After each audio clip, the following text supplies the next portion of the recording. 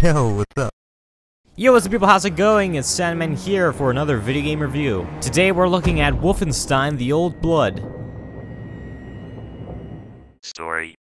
This story is a prequel to last year's Wolfenstein: The New Order. In this you play as BJ, an American operative who is sent undercover to retrieve documents from the Nazis. It's 1946 and Hitler is winning the war with their advances in super soldier technology. It's up to BJ and his teammate to track down a folder which will lead them to the general who controls these technological developments. Story isn't a huge part of this game. Most of the narrative is a bit silly and cliche, and it tends to stay away from making things overly complicated. The game's plot is understandable not having played Wolfenstein: The New Order, but there's not much to understand beyond kill bad guys until the game says you're done. And there are a few tense moments at the beginning of the game when you're still trying to be undercover, and the twists and turns throughout it make it have a good enough reason to go from battle to battle. But since this is a short standalone expansion to a much larger game, the plot sadly never gets too interesting.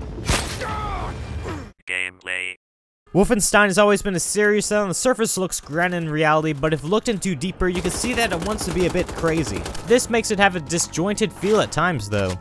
At the beginning of the game, you're taught that you can, and probably should, sneak and stealthily move through the levels. For example, there are commanders that can call in reinforcements once you're detected, so it makes sense to want to hunt them down first and silently finish them. However, after the first few stages, it becomes nigh impossible to sneak through a level. Snipers usually detect you instantly, and most areas are just plain easier if you go in guns blazing. A lot of set pieces seem designed to encourage you to assassinate your way through an area, but there just aren't any good tools given to accomplish this. Wolfenstein wants to be an arcadey shooter, so it's not disappointing that there aren't any deep stealth elements, because you shouldn't really expect it from a game that has a cheesy, muscular dude with ripped abs and pecs that could crush a can on the menu screen. Wolfenstein: The Old Blood has combat that is extremely well done, and it's refreshing to see an FPS game that doesn't subscribe to the Call of Duty school of design. The battles are interesting, the shooting feels fine, and it's really fun to play. I enjoyed what time I had with the game and gunning down enemies, though if they had expanded the arsenal of weapons you can acquire and made the game's stealth elements just a little more refined, it could have been completely flawless. Conclusion.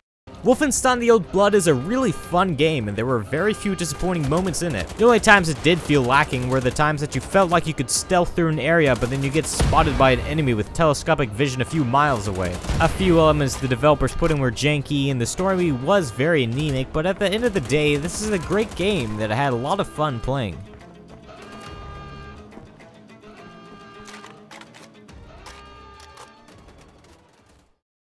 A distraction here would be nice. A lot of the puzzle aspect is taken out because it's the easiest spot that the developers have set up for you to do. The linearity that comes from a 2D game might be an